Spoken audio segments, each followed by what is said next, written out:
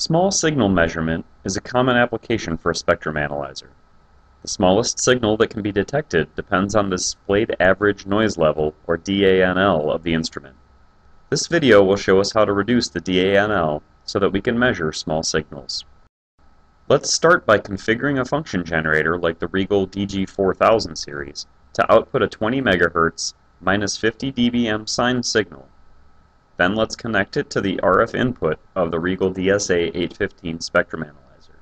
The factory defaults of the spectrum analyzer give a DANL of about minus 55 dBm. If we tested the signal in this condition, it may be lost in the noise floor of the spectrum analyzer. But we can adjust some settings and try to get a better DANL. You may recall that the DANL is related to these settings: the preamplifier, the attenuator, the resolution bandwidth, or RBW, and the video bandwidth, or VBW. Setting proper parameters can reduce the DANL and increase sensitivity to these low-level signals. Let's adjust the spectrum analyzer. Press Frequency and set the center frequency to 20 MHz. Press Span and set the frequency span to 10 kHz.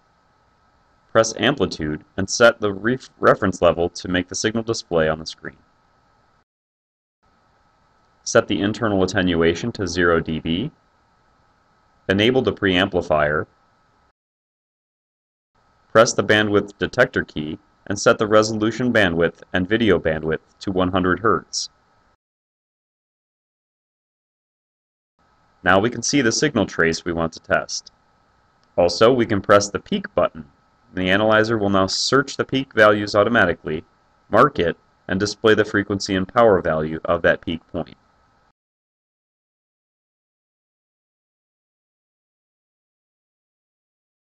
To lower the DANL and make small signal measurements, we want to set a suitable frequency and amplitude scale to see the signal trace. We want to enable the preamplifier. We want to set the attenuation to 0 dB, reduce the resolution bandwidth and video bandwidth values, and use the peak function to read the signal frequency and power.